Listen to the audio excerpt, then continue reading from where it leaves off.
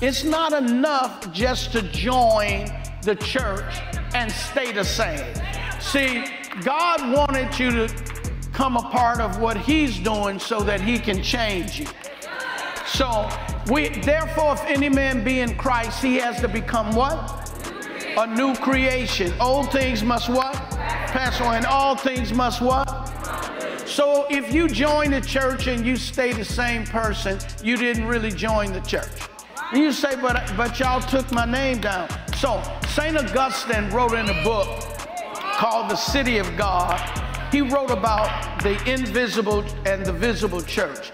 And he said in that book, you can be a part of the visible church, which is made up of people that you see, but not be a part of the invisible church, which only God himself can see, and it's made up of born-again believers. And so he said, you can be a part of the visible church, but not a part of the invisible church. But you cannot be a part of the invisible church and not be a part of the visible church.